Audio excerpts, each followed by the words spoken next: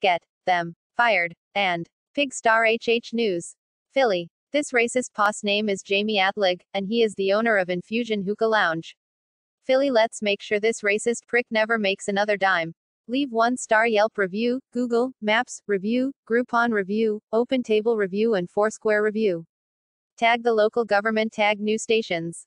We need charges brought. He pulled a gun out on a young black passerby who was shouting that no one in Old City was social distancing or wearing a mask.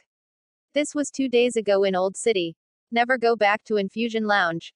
We want him brought up on charges. Look at the privilege that allows him to pull a gun on an unarmed man in broad daylight, then sit back down at his table. I am not coming into this with hostile intent. This is the exact mindset that helped us get here. The lesser evilism is a game the ruling class designed to keep us trapped in a struggle with little to no progress over time, compared to what we could easily do as a society.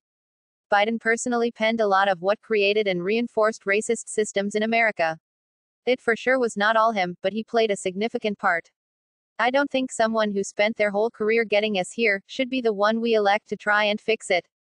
Schmedward Sparker, he is better than Trump. The other reason he is our last options because morons believed what he said about Bernie and the lies he told while campaigning, but in a direct comparison between our current options it makes absolutely no sense to vote for Trump, at least Biden, while very imperfect and I wouldn't say racist but very ignorant when it comes to the topic on his own responsibility for the state of the nation RN, he is at least capable of compassion and empathy. This alone makes me willing to vote for him come November, and I say this being a diehard Bernie bro. If you think I am fibbing, go look at my FB posts. I promise I am being genuine, as I hope you are also. No one is saying to vote for Trump. Biden is 100% racist.